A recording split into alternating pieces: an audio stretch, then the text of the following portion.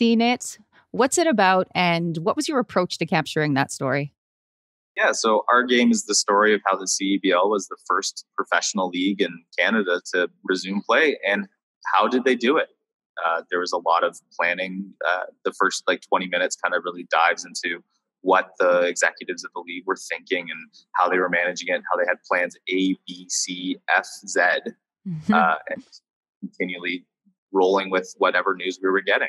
And there's a scene in there about just the first day when all the players got together and everybody had to do the COVID test. That isn't the simple rapid test. It was the hard up the nose and tickle your brain test.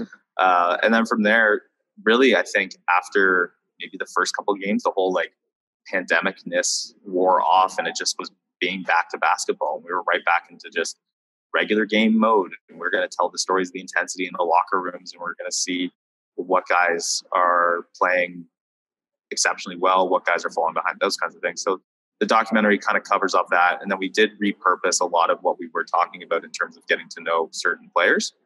And so we were able to take some of those stories that we were working on for CEBL Life and just sort of give it sort of the director's cut to it. So there was extra footage put into it, tried to really line the story up in a way that it kind of flowed so that you could have that experience of what was it like before the summer series started, what was it like as it went through, and then of course the final sort of chapter, and that is just the championship game and how exciting that was. And a pretty wild game all in all. It was close.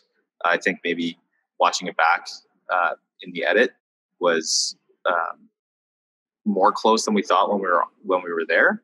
And then the celebration is always the best part. And I think we're both looking forward to that. No matter who wins this weekend, it's just such a rush, and it makes doing this feel worth it when you get to be a part of the champagne shower and show just how much these guys appreciate getting to the end of this. And whoever wins will just have a memory for life.